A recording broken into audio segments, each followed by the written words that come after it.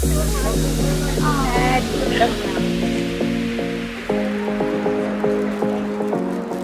today we're hosting Wellness Wednesday as part of Fall Kick-Off, and we wanted an internal wellness fair to be able to share with students what we have available for them to take care of their well-being, and so they know as the year goes on and they become more stressed and how they can find resources to help themselves and help others. Well, we're here.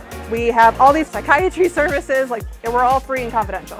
So it's just important that students know what is available in terms of their well-being, because they often come to campus and don't know what is available to them. I am unfortunately stuck here forever now. This is okay. I'm okay with this.